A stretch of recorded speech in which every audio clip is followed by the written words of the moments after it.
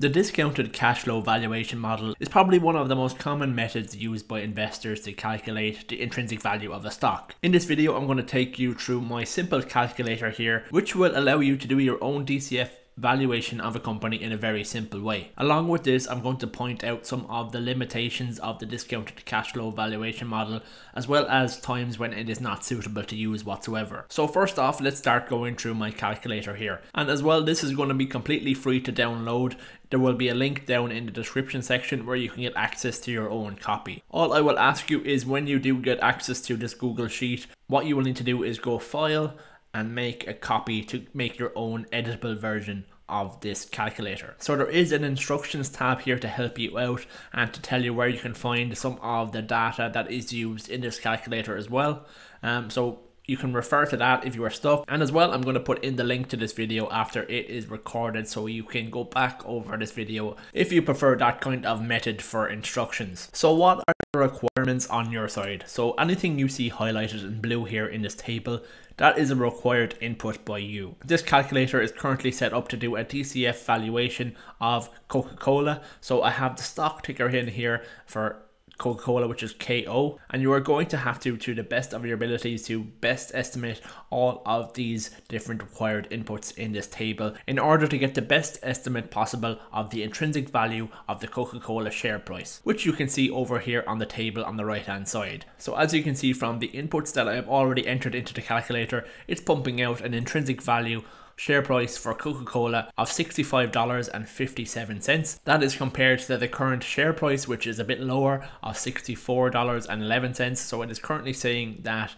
Coca-Cola is overvalued by 2.28% according to the inputs and parameters that I have set out here.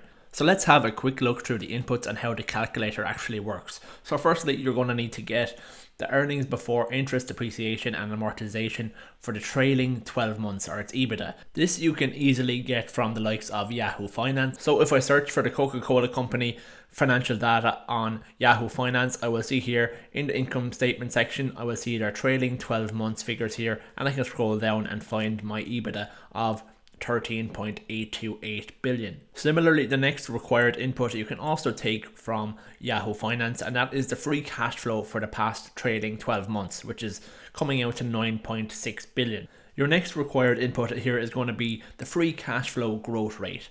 And I have a separate tab here where I work out what this rate is. So if you come over here to the free cash flow growth rate tab, what I've done here is taken the free cash flow for Coca-Cola for the last 10 years and worked out the growth rate in each year, and then just got the average over the last 10 years. And that's what I'm going to use for my calculation.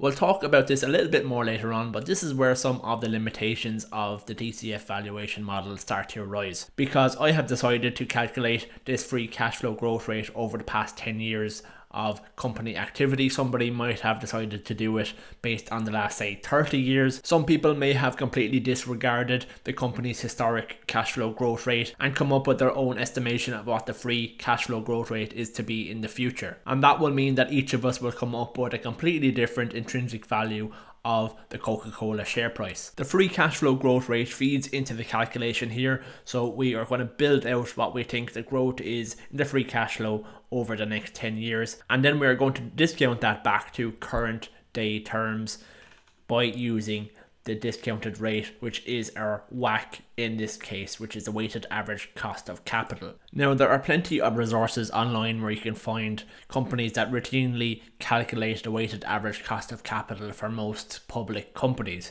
But personally, I like to work it out myself, and I have a completely separate calculator that will allow you to do it as well if you want to. So it involves things like working out the company's cost of equity, the company's cost of debt, and then working out the overall weighted average cost of its finance. I also have a video tutorial on how to use this calculator, which I will link here and also link down in the description section if you want to access this as well. So feel free to use this calculator as well. So I used my weighted average cost of capital calculator to work out the cost of capital for Coca-Cola, and it came out to 7.06%, and that is what I'm using here for my calculation. And that will then feed in here to the calculation of the discounted value of the future free cash flows. This is a very important part of the calculation due to the time value of money. In order to work out the value of receiving 10 billion in cash next year, you're going to have to discount it back to today's terms. So that is what we were doing here by discounting all of these future free cash flows by the weighted average cost of capital. The next required input that you're going to need here for the calculator is to help you work out the terminal value. So we're only really forecasting the free cash flows for the next 10 years, but obviously the company is going to keep on receiving cash flow well into the future. So what we'll need to do is actually work out the terminal value in terms of what the valuation is of all the cash flows well into the future. So one way of doing that is working out the terminal value by using an EBITDA multiple. So what we have done here in this calculator is we have taken the current EBITDA, which we have already put into our calculator up here as 13.828 billion. And we've also worked out an EBITDA growth rate of 3.15%. There is a separate EBITDA growth rate tab that worked out what the average growth rate was over the past 5 years. So that came out to 3.15%. And that is what we're using here to work out how much our EBITDA should grow over the next 10 years. Then to work out the terminal value, we are taking that EBITDA in year 10 and we're multiplying it by the EBITDA multiple, which is 21.4, and we are also discounting that back to today's value terms by using the weighted average cost of capital again as our discount rate. Now the EBITDA multiple that you actually choose to use here is subjective again. What I have used here for this calculation is the company's current enterprise value to EBITDA ratio, which is 21.4, which you can get on the likes of Yahoo Finance. But you could also put in, say, an industry average. You could also use a competitor's EV to EBITDA ratio or some other type of multiple that you feel is appropriate. So once we have the terminal value here worked out as well, we add that to the present value of our cash flows from years 1 to 10, which are here. So we add the two of those together and that gives us our enterprise value, which is coming out to 287.5 billion. Now that's great that we have our enterprise value, but now we need to try and work out what the share price is based on this enterprise value.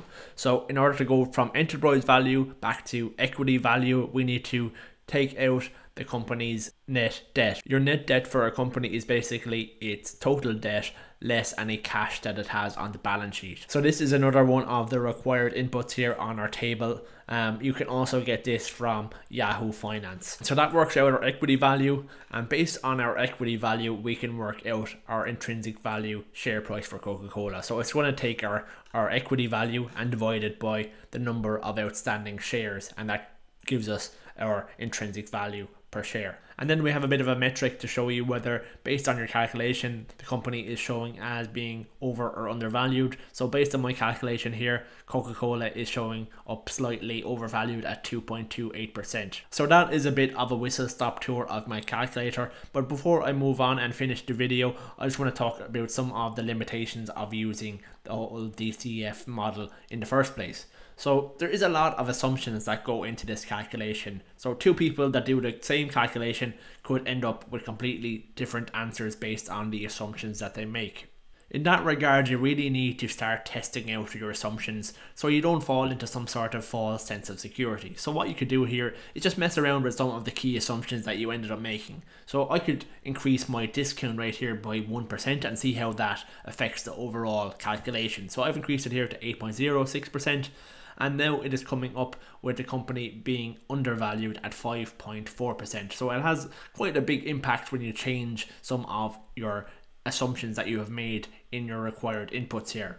For that reason as well, it might be useful to do a couple of different valuation techniques to see if they are all pointing towards the same answer of whether the company is over or undervalued. Like, you could use other techniques such as Gordon's growth model. You can look at price to earnings ratios, price to book ratios, enterprise value to EBITDA ratios, and do a bit of more analysis and compare them to competitors to get a lot more comfort around your calculations. And another limitation of the DCF valuation model is that it is not always appropriate to use for all types of companies. So a couple of different types of companies where you really shouldn't be using this model is for early stage or high growth companies that just are not generating positive cash flows yet, they don't have any profits yet.